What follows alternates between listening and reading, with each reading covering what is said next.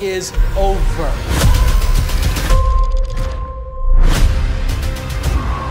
My guess is that they're planning a spectacle of some kind. Something that'll scare the hell out of people.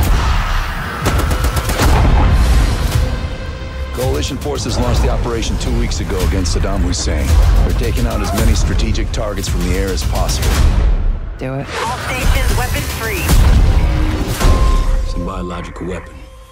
And they put this in Saddam's hands, too? Isn't that your friend? The nature of our enemy is unclear now. We're not alone.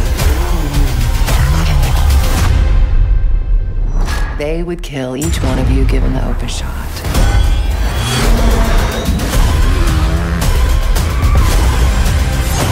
Time we had a chat.